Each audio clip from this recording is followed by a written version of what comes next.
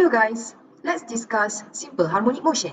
We're going to start with kinematic of simple harmonic motion. In words, simple harmonic motion is defined as the periodic motion without loss of energy in which the acceleration of a body is directly proportional to its displacement from the equilibrium position and is directed towards equilibrium position but in opposite direction with displacement. When we say periodic motion without loss of energy, it means that it is a repeated motion going back and forth with no energy loss. As we can see here, the pendulum bob continues to oscillate. Next, it is also said that the acceleration of a body is directly proportional to its displacement from the equilibrium position. What is equilibrium position? Equilibrium position is the position at which the body would come to rest. So here, the displacement is equals to 0.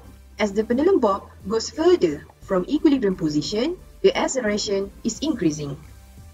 Then, the acceleration is directed towards equilibrium position but in opposite direction with displacement.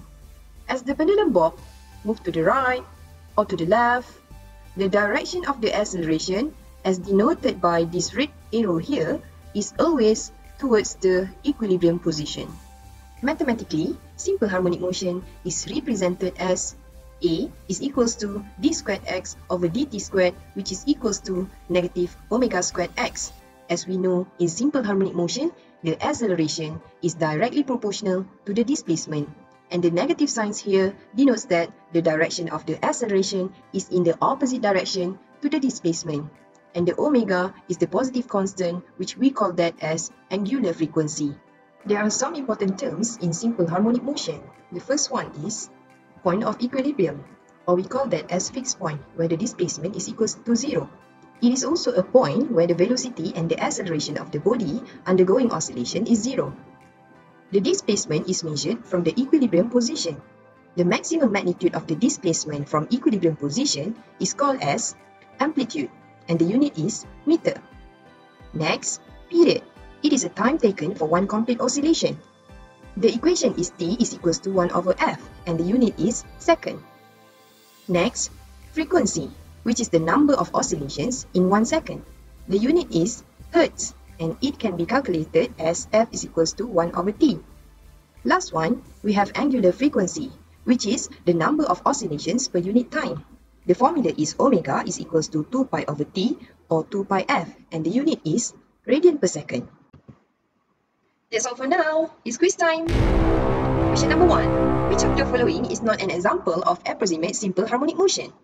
A. A ball bouncing on the floor. B. A piano wire that has been struck. C. A child swinging on a swing. D. A car's radio antenna waving back and forth. The answer is A. A ball bouncing on the floor. Let's see this video. As you can see, as the ball bounces, it will lose some of its energy and lastly, cause it to stop bouncing.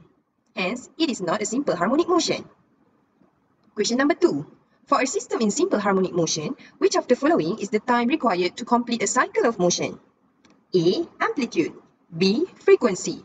C. Period. D. Angular frequency.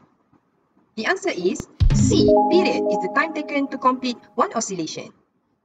That's all. Thank you.